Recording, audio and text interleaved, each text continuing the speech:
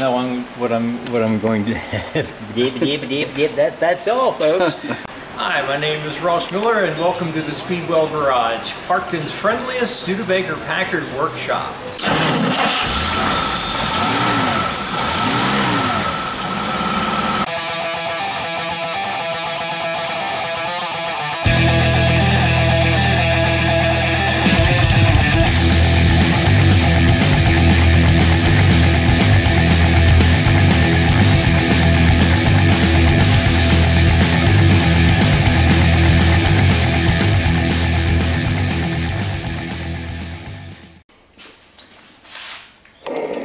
Just going to put this spacer back in. Oops, come on, get in there. There we go. All right, now we have a little bit of bothersome work ahead of us because we have to set the end play of this unit. We have reason to suspect it's not what it should be. Oh yes, that's right. This is where you have to actually tack it onto the trans? No, not yet. Not yet, okay. Not yet. So I've developed my own technique over the years of checking the end play on these. It's when they went to the reactor clutch inside the torque converter, it got much more difficult to check the end play, and they had a special tool that of course no one owns anymore for checking the reactor end play, so I had to come up with my own way to do it. So this is the way that I do it. If you look down in here, you'll see that the reactor shaft is actually slightly below the edge of this thrust washer here. Okay. So make sure everything is pushed down into place. Is this supposed to be that way? Yes, it is. Okay. Let me wipe some of the oil out of the way so we can see that a little better. Thought that was rain for a second. I almost felt refreshed.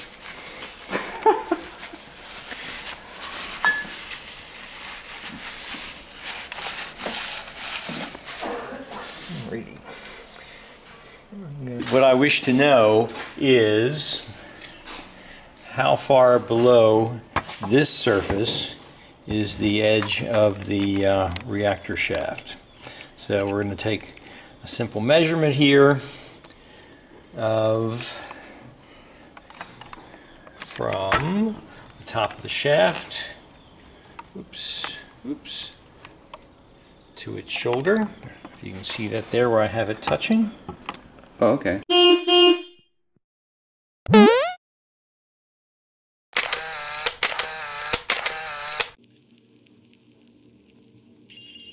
Yeah. All right. And then we'll write that down with one of the amazing blue Sharpies that has reappeared from Nirvana. And it is 4.642.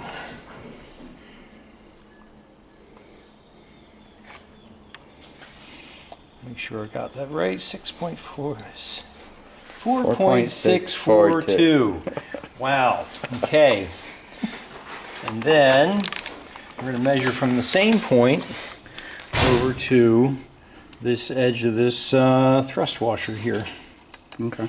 So I'm going to turn him around, and we'll get a little bit of, tiny bit of error. Oops. Stand him up on there and bring him down till he touches. Okay.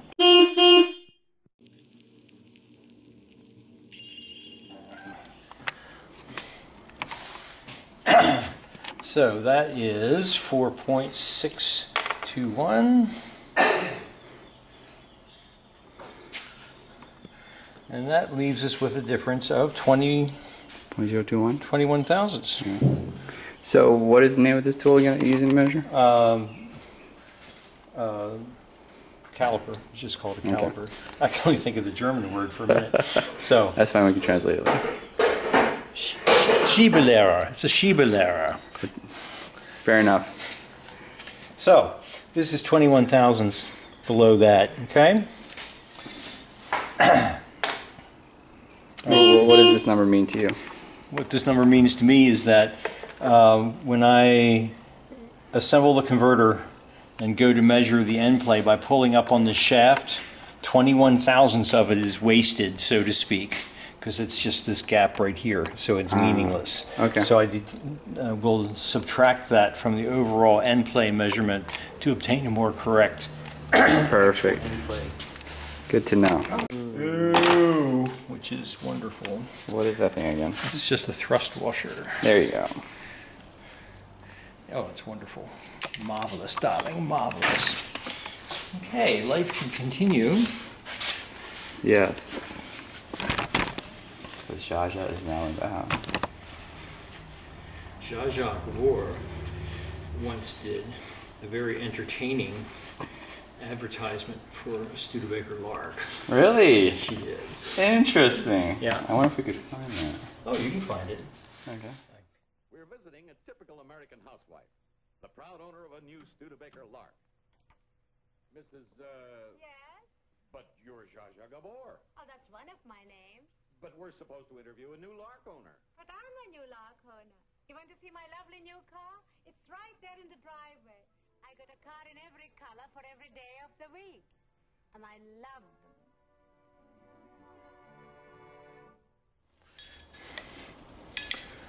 A little snail snot. That's back when men were men and women were women. Yeah, and it was perfectly nice, and everybody was okay with that. No one really wants to deal with Zsa Zsa Gabor in overalls and leather boots with hobnails. Well, maybe some people would. Yeah, it all depends. Oh, but then the phone rang. It's Zsa Zsa Gabor. Yeah. Darling, Darling, are you talking about me again? without paying my contract. All right, now we've put our new thrust washer on. Now we're going to set this thing up for checking the end play.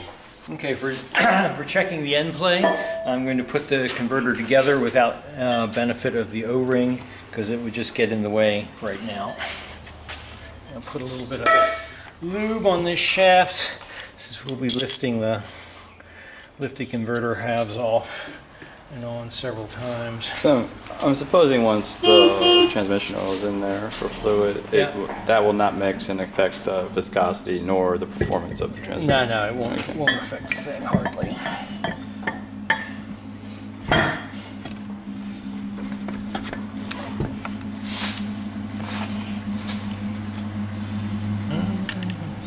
Come on, honey, move on over. Boy, she fits slow.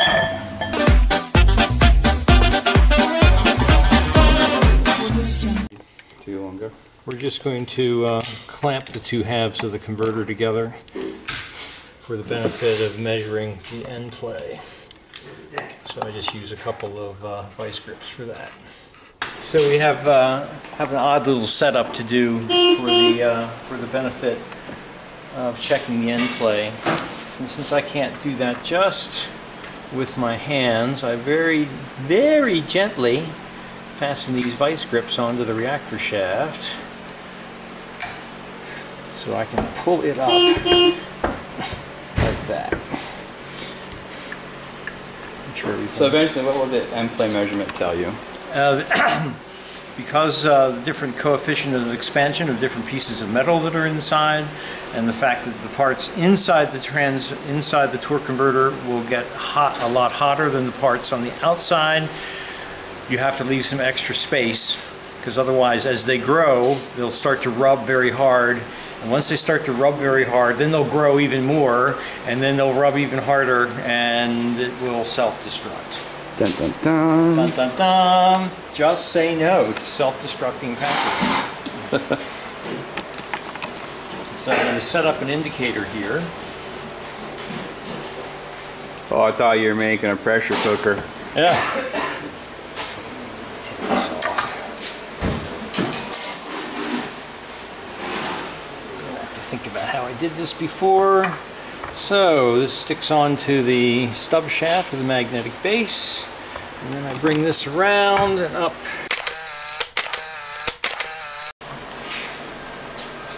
So what is this tool?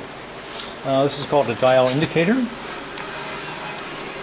and every little mark here is 1/1000th of an inch. So you can measure very fine motions.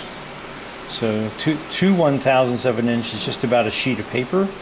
And if I recall correctly, we're aiming for about 17/1000ths on this particular assembly. I'll have to look it up and see. I think it's 10 to 17. I'm going to have to bring that down a little bit lower.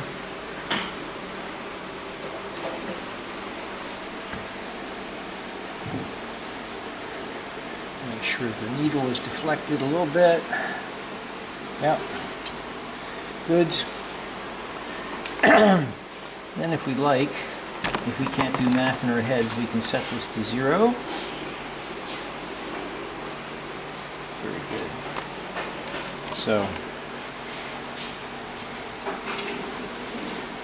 all right, now I just need to get something that I can grab the reactor shaft with to pull it up.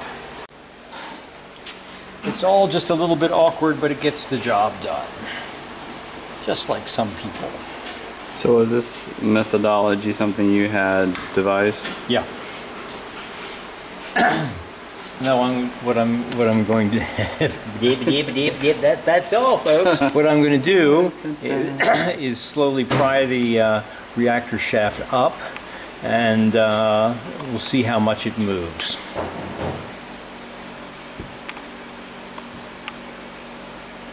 Okay, it moved 48/1000ths. We'll see if it goes back down. Oh, that's perfect. That means that we're getting good repeatability. So,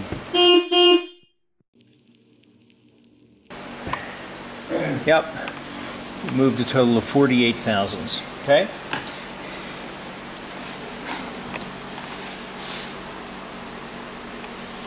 Now, if you remember, when we were measuring the gap between the reactor and the reactor shaft, it was 21/1000ths. Mm-hmm. That means that we have 27/1000ths reactor Endplay. And I don't remember if that's good or not, but I'll look in the book and it will tell me. Thank goodness for charts and books. Yeah, really, because I can't keep all this stuff in my head. Just a moment. Well, some things are repeatable. Okay.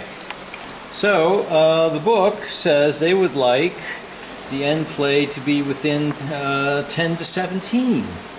Wow. So we need 10/1000ths less. Okay. Well, we need 7. We have to make up between 17 and 10/1000ths less. And then we will end up with the Endplay where we want. Okay? One or two ways to do that. There's the factory approved way, and then there's the ways you do to get things done. If you don't have an infinite selection of thrust washers to play with. And you don't have a factory. Yes, and we don't have a factory, and all those people are dead.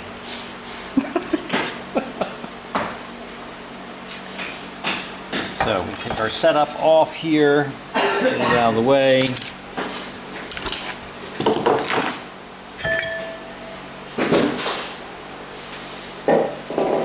Okay, the factory authorized method for adjusting this would be this little washer that's now stuck like crazy in here.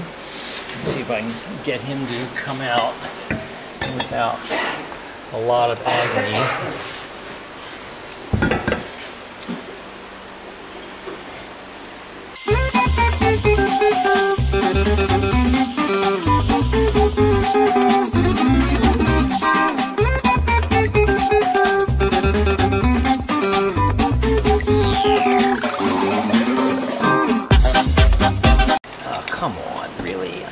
Make a career out of this. I just want to change it.